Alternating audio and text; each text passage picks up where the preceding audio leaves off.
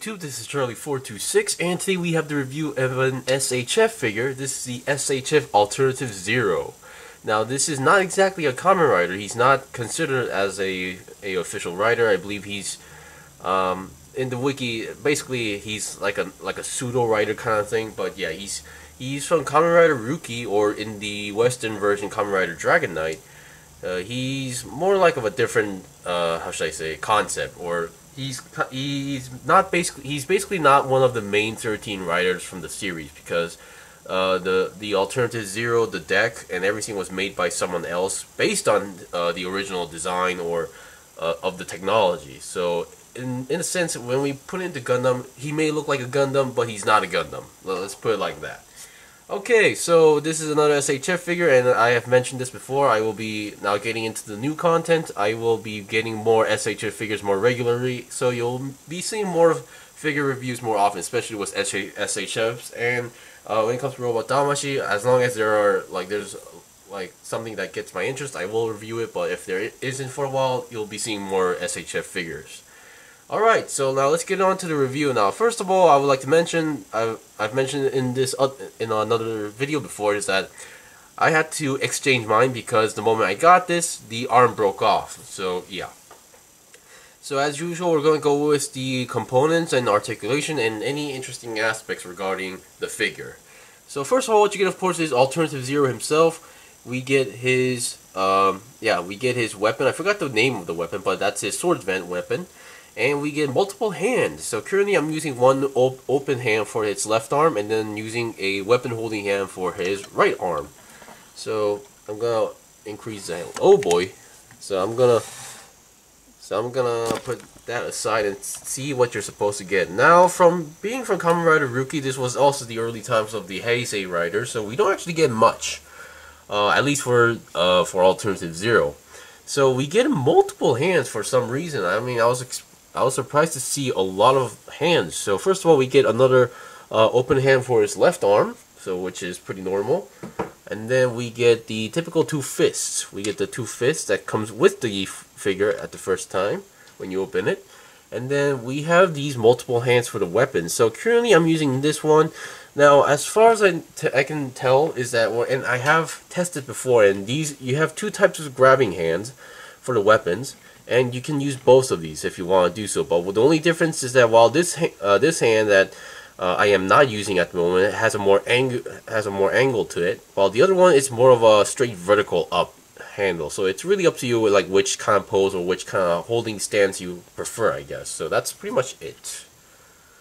So I'm gonna put those away, and then we get two special hands actually, which this one I'm going to demonstrate. Number one is the hand for holding these cards, which I absolutely love, because I was hoping to see these cards, and then if they do give the cards, I also was hoping that we get hands that could actually hold those cards, and we actually do, which I will demonstrate later. And then we have this hand, which is meant for doing a certain pose, which is, I never knew this was Alternative Zero's like signature pose, where he's putting his fingers on his head, where you gotta use your head kit sort of pose. So that's pretty much it for this hand. So you can see, unlike the actual open hand, you can see the two fingers folded up and the other one opened up, while the other fully open hand has all four fingers out. So that's pretty much it. Now, in these figure reviews, I'm not going to demonstrate all sorts of poses, because before filming the video, I do actually take a good amount of pictures for the intro. So that's how I work. And then now we have 5 cards. These are his advent cards from his advent deck.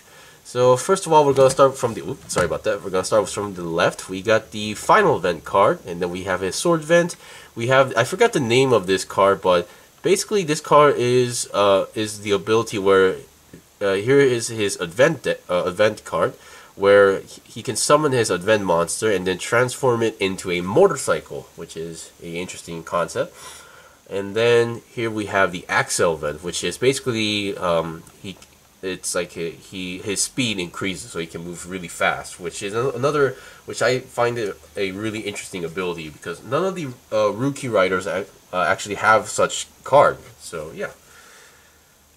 Okay, and for those who've seen the series, yes, the cards have different designs, because they have barcodes on a different side, and then there's also a lot of different design aspects, such as the backside as well. Yes, the backside is also properly designed. I've heard like Figma Kamen Rider stuff. They only give you one card, which is the final vent card, and I heard the other side is not actually properly designed. I heard it's just a blank blue paper sort of thing. Okay, now let's get on to the review. So I'm gonna take the stand away, and then let's see what we got. Now, first of all, I'm still a little bit traumatized by the fact that the moment I got this, the arm broke. So I'm still going to be a little bit careful. So first of all, believe it or not, at first I was thinking that this guy had no concept, because in Kamen Rider Ryuki, every rider had like a concept of like an animal, like Ryuki being dragon, Guy being a rhino, Raya being a stingray. So when I looked at him, it was like he really didn't look like a creature based thing. But according to the wiki, he's actually based on a cricket for some reason. I still don't know why, and I don't see it. Well, if I had to guess as a kid, I thought he was either based on like a bee or a fly, because of the sword kind of reminded me like the dirty like things of the fly, where when you see a fly up front, he's really prickly, so that's why I thought it was that. And for a bee, I don't know, for some reason when I looked at his helmet, he kind of reminded me of a bee, like how Kamen Rider is a bee, or the wasp is. Okay, so let's get on to the review. Now first of all, let's go with the head. The head, now despite being a visor, it's not actually a clear piece, it's just pure dark, so you don't actually see anything inside. But I do love the head, and now by looking at close up, you can see sort of like the mouth of a cricket sort of thing. So yeah, I guess it's true. So the head articulation is pretty good. It can go down that much, and then up that much, and then 360 is no problem at all. Of course, there's no reason that this guy would be doing a 360 twist on his head, because there's a human inside there. Okay, now let's look at the arms. Now the arms, they're pretty okay actually. Actually, they were interesting because they had some interesting elements I have not seen before up to this point yet. Now the shoulder pads, they don't actually move, because I believe some figures actually have some wobbly or moving shoulder pads. This guy does not have that. And then the shoulder movement is pretty good. You can go forward and backward, and actually you can kind of twist the 360 on itself. And then you can go to the side about less than 90 degrees, but almost 90 degrees. It's just the shoulder armor actually blocking it. And also you can twist the arms 360 if you want to do so. And then here is the interesting part. Now when I first got the figure, this armor right over here on the arm was kind of on this position, like that. So when I bent it, I was kind of surprised. Like, there's no way that this figure can bend less than 90 degrees. But while fiddling around, I realized this part could move, and then you can bend the arm, well, a little bit more.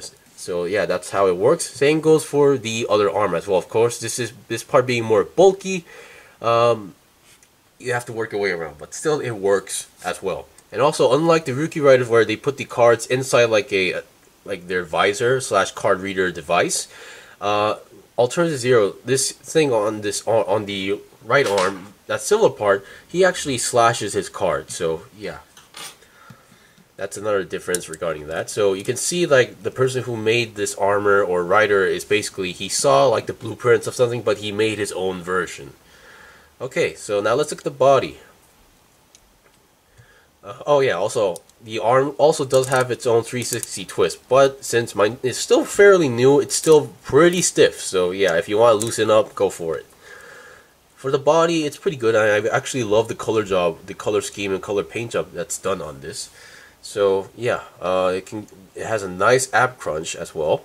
And believe it or not, this being Alternative Zero, he's actually the prototype version. So there's actually a Premium Bandai exclusive alternative, which is actually the complete version as well. So, and the few differences are like, I'm not sure where, but on the wiki mentions that there is a bit of color difference on the body, I think.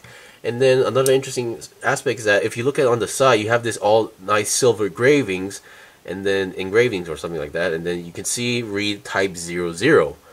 Yeah. So and this is actually like another small like design factor that I was never aware about. So yeah, it's actually written type 00, and then Now on the waist section right over here, I'm not sure my camera can show you guys, but it says trial and then proto. So once again, that's very cool for me. Regarding the body itself, can you go 360? I'm not gonna say no. You can only twist it only a little bit because most. Oh wait, what? Okay, so I currently went up to 90 degrees. So yeah, if you force it, you can go around, but I'm not gonna risk it because I'm kind of worrying if that might snap the belt out. But yeah, if you force it, you're possible to do that. And then we have its belt. This was the time where the belt didn't do much anything other than holding the advent deck. The main toy gimmick was actually in the visor, so yeah. Of course, Alternative Zero never had a belt, a DX belt, I believe, so yeah. Now, another interesting small detail is that you can actually pull out the advent deck. Come on, there we go. Oops. And I absolutely love that small detail. And here, oops, sorry about that. Oh boy. Here we have the advent deck. Come on. It's actually, you have the small details over there, and here we have the part where you can actually pull out the card. Of course, being a figure, that aspect is not actually in there, so yeah. Really love these small details regarding this. And also, for some reason, on the back side, there was kind of like a bit of a oil substance in there. I don't know why, but yeah. Maybe it was meant for it to come out a little bit easier. Okay, now let's look at the legs. Now the legs, they're okay actually. I mean, you have a nice side swivel going on. Of course, it doesn't actually go 360 as far to my knowledge because something is blocking its way. And then the figure itself, you can go about 90 degrees, almost 90 degrees. Once again, it's being kind of hindered by the armor, less than, so yeah. But still good enough when considering that he is a human inside there. And then about less than 90 degrees because once again the side armor is kind of getting in the way, and then back also very less. And then the legs have a nice double joint, but they don't actually go all the way through because I don't know. Once again, I think it's mostly the armor design that's kind of blocking the way. And the feet, yeah, they're just your typical feet, and this one actually twists because I also have another figure that doesn't actually twist its ankles, but yeah. And once again, like most SHF figures, the end tip of the... Ooh, that goes a lot more than I thought. Can go about 90 degrees up front. That's going to be painful for a human, but yeah. And the foot itself can go up and a little bit down, and and doesn't have one of those what they call a pivot joints, whatever, on the ankle. Okay, and then let's look at its accessories. Now the main sword vent. Once again, it's more of instead of a sword, it's more of a whacking stick with a lot of spikes on it, but still it works very well. Now once again, the way how you connect the weapons is basically jam the handle inside to the hand, so that's how it works. Now I do want to mention, if there's something that can break easily, this is just my guess, is that it would be this handle, so just be careful, because if you accidentally slip, you might break the handle. Okay, so I'm gonna put this hand right over here. Oh, actually no, it's on the other hand. Come to think of it, yeah, that makes sense, because on the other hand you'll be holding the sword, and the visor is on the is on the right hand. So logically, the card holding hand should be on the left. For some reason, my brain was not working properly, so sorry about that aspect. Also, another kind of a small issue is that some hands, you may think they're actually, inside there clearly, but some of them aren't actually. So you might need to push the hands until you hear a click or pop noise, because at first when I was taking pictures, the hands were falling off constantly, and I figured that the ball joint wasn't actually inside fully. Okay, so we have this hand that I finally was able to manage to put in. So basically, all you need to do is there's this small gap between the first finger and then the thumb. All you need to do is put the card inside there, and there you go. You have the card holding hand in there. Now I assume you can put 2 to 3 cards, which I have done before. But mostly in Rookie Riders, they don't use multiple cards at once, so yeah, you'll be mostly holding one card at a time.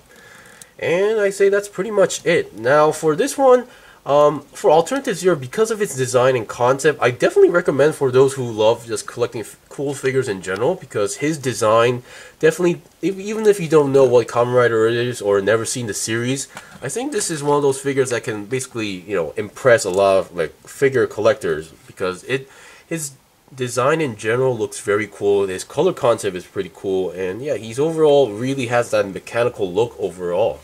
So I definitely recommend this to pretty much anybody. But once again, for those who are getting this, just be careful, because since it happened to mine, there is also a chance that it could happen to you, but it's really low chance. But just be careful. You can just maybe ask or call the seller and then tell them to check the joints. So yeah.